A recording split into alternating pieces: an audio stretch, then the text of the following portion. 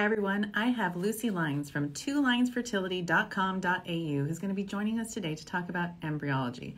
She's basically the person that is there for you, ready to ask any question you ever had for an embryologist. At the end of the day, you're like, what question do I have about my embryos? She's your person. Think of her as the embryologist in your pocket, and I'm so excited to have her on today. She's created a really awesome program that basically improves the experience from a mindfulness standpoint for patients going through IVF.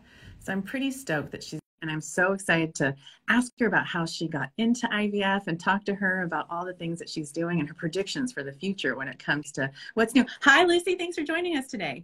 Hi, Amy. Lovely to see you. So fun. So just tell me about yourself. Like, what got you into embryology? Oh, look, it's a long story, but I started as a vet nurse, worked doing a lot of AI in cattle and sheep, did a postgraduate diploma in reproductive science, and fell into embryology training after that. Wow, that's awesome. And you've been an embryologist all over the world, the UK, Australia, and what made you travel like that? So the first one, I actually did a student exchange when I first finished school to Sweden. So I speak fluent Swedish. And the first move was from Monash IVF in Melbourne to a clinic in Gothenburg in Sweden, which was sort of handed to me by a mentor of mine who said, "You speak Swedish, don't you?" I said, "Yeah." And she said, "I've got a friend who needs an embryologist. It's all expenses paid, everything. You just go." I'm like, okay. So I went to that. So that's how that kind of started that whole process. Yeah. And I was telling people how, we kind of talk about you like you're the embryologist in your pocket. And what does that actually mean? Well, I'm kind of available to people when they have questions about embryology. So whether you're lining up for an IVF cycle, you're in an IVF cycle, in a lot of clinics around the world now, you don't even get to meet the embryologist who's looking after your eggs and your sperm and your embryos and making decisions about how, what's going to get transferred and stuff and what that all means. So you don't get a chance to talk to them about all that stuff. So I'm kind of it. I'm there. I'm there for that. And then you also have something that you're doing around the mindfulness that patients can learn, or that can help them to support the emotional journey as an IVF patient. Talk to us about that. 100%. So 20 years ago, when IVF was all not for profit, in the clinics you went to, you had a whole lot of people loving and nurturing and helping you and supporting you through your IVF cycle. These days, IVF is very much for profit, and processes are very much streamlined, and it's easy to become disempowered and separated from what's going on. And so what I've tried to do with the Mindful IVF program is to, on the one hand, help people to bring up their general knowledge about what's going on with their fertility, what's happening in their IVF cycle, without all those late night Google searches finding a whole lot of information that's not applicable to you.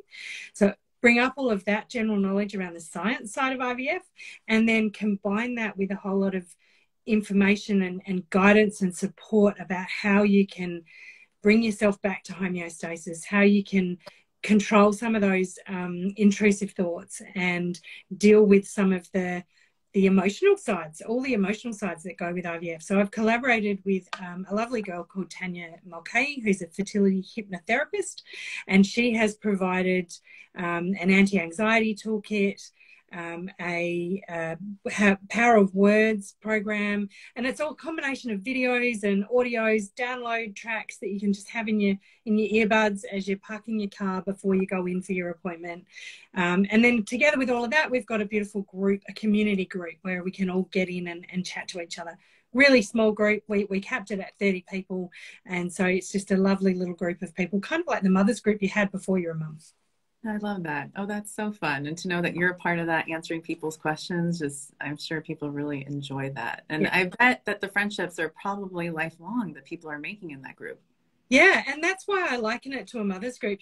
Before I was a mum myself, I felt like there was this club that I really wanted to be in, but I just couldn't get in it, and this secret club.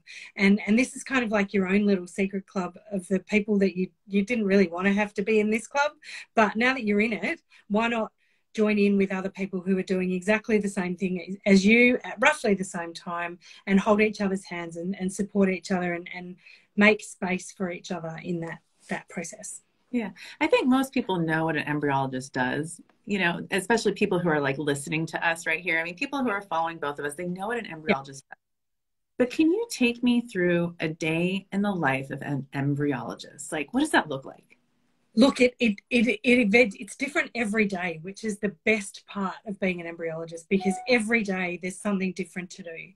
On any given day in an embryology lab, there'll be someone doing paperwork and preparation for tomorrow's egg collections, doing egg collections today, doing fertilization checks from yesterday's egg collections, doing developmental checks on day 2 and day 3 for, 2 or 3 days ago, thawing sperm, thawing embryos, freezing embryos.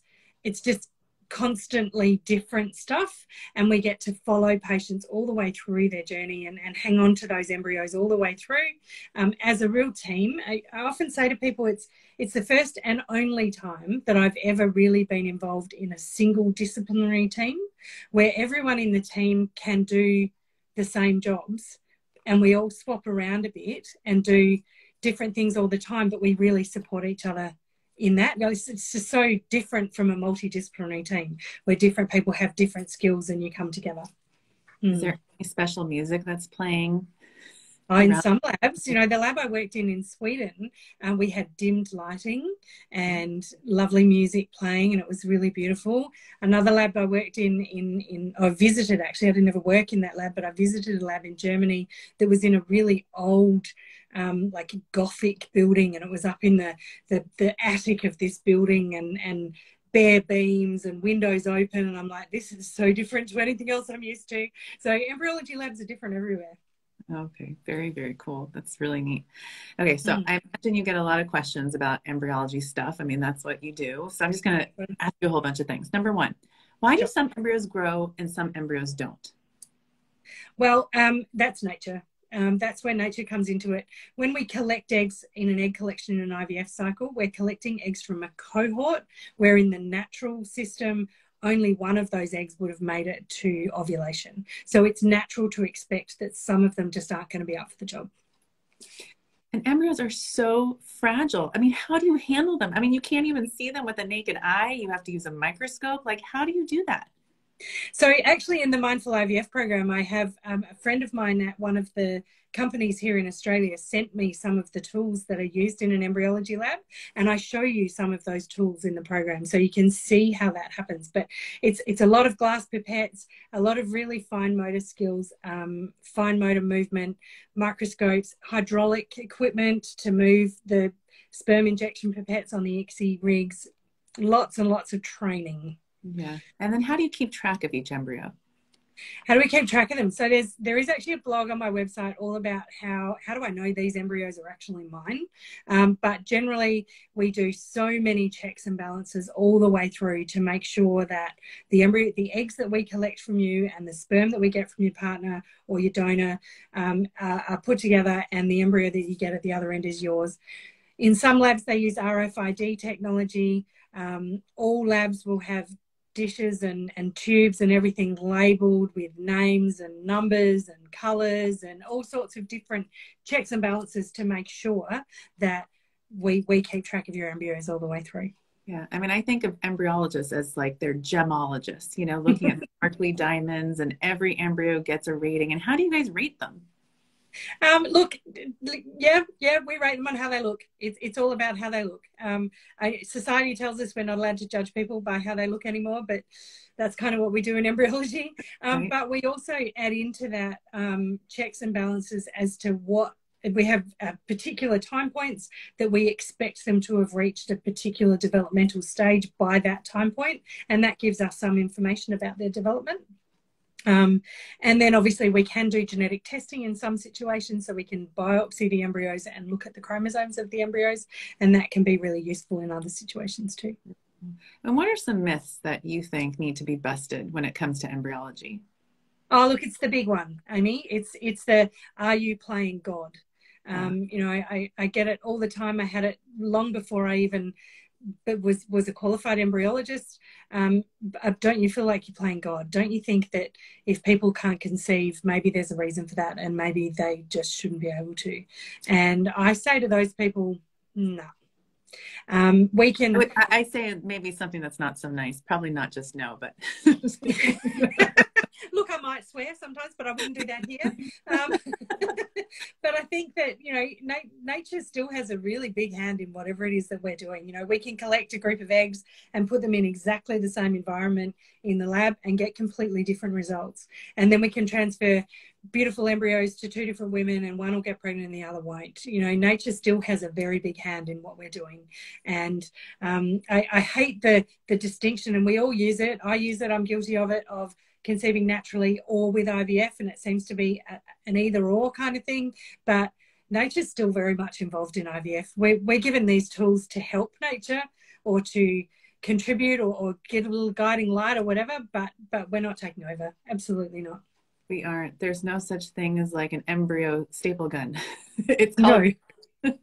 Right. So how can people find you? And before, we're not done yet, but before we get to people's questions, we have some live chatted questions about embryology stuff that I would love for you. Do you have time to answer them for us? Yeah. Yep. Okay. Yep. Before we do that, just tell us again your website. So I'm at twolinesfertility.com.au. I'm not a website builder. I've done it myself. I'm an embryologist, not a website builder. So, you know, keep that in mind. But you will find all the information on my website. Best place to go is the Start Here button. And then under that button, that's up on the top. And under that button, you'll find all the different things that I do. Excellent. So now I'm going to go to some of these live chatted questions. And if you guys who are joining us right now have any questions, this is the perfect time to add them. Okay. I think this is a question. I've done 6 retrievals with no embryos making it past day 3. And I'm just curious, is there anything we should be asking your doctor to add to the embryo process? We've tried Zymote, we've tried a protein wash, but nothing has changed. What kinds of things are you thinking about as an embryologist? 6 retrievals, nothing has passed day 3.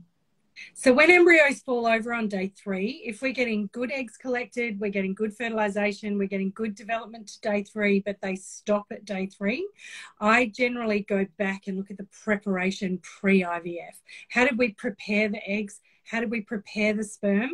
And has that contributed? Because there's a possibility that the problem actually lies with DNA fragmentation in the sperm, and it's worth going back, maybe meeting with a nutritionist, meeting with a dietitian, and getting some lifestyle changes around. You could try doing the My Toxins and Fertility e-course. It's a short course, it's only 47 minutes.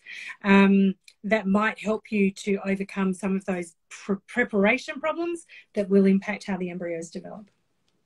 Well, I love that you didn't say it's because your eggs were terrible and there's no chance. Because I think sometimes people come from a negative space. And I know that sometimes just the DNA isn't good and it's not in our control. But I love that you are teaching people about the prep and what you can do to prepare. I don't give up on anybody. So what makes a 4AA embryo? Sperm, egg, age? That's the question. 4AA is a grade of the blastocyst. So that's to do with what the blastocyst looks like. A blastocyst is a day 5 embryo. So it should have still be within the original shell of the original egg, and then have the trifectoderm cells around the outside, the inner cell mass in the middle, and we grade each of those bits and pieces to give us a number. Now, I will come back to, if your embryo is good enough for transfer, it's good enough to make a baby. Your fertility clinic wants you to get pregnant. They're not going to bother transferring embryos that can't make a baby. So I don't focus on embryo grades at all. I think if your embryo is good enough for transfer, call it an A grade, sit with that for the 2 weeks while you're waiting for your blood test result, and just focus on the fact that it was good enough for transfer, it's good enough to make a baby. Yeah, and embryos that are low quality can make gorgeous babies, right? Absolutely, absolutely. Just because it's an ugly embryo doesn't mean it's going to make a less than beautiful baby. Exactly. There's a child that actually her name on her birth certificate is 1% out there somewhere. Okay, so here's the next question. How does PGS testing correlate to the embryo quality? So rather interestingly, it actually doesn't always. So when we look at, there was an internal study that I was involved in at one of the clinics I worked at, where the embryologist graded embryos based on what they looked like, and then the geneticists did the biopsies on them, and then we correlated the birth information years later, or a year later, once we knew how many live births there were. And there were, rather interestingly, a number of embryos that might have been discarded based on how they looked in the lab that turned out to be genetically normal, and created pregnancies. So if we hadn't done the genetic testing on them, they might not be here. So the genetics doesn't always correlate to how an embryo looks. What it looks like tells us nothing about who it is. It's like people you meet on the street. Just because they look pretty doesn't mean they're nice people. That's true. And one of my Amyisms, what I call them, your fertility isn't skin deep either. So just because you look amazing on the outside, it's just really important to kind of get things checked out. So, okay. So what have you seen help embryo quality? That's another question someone just asked. Look, it's all about preparation.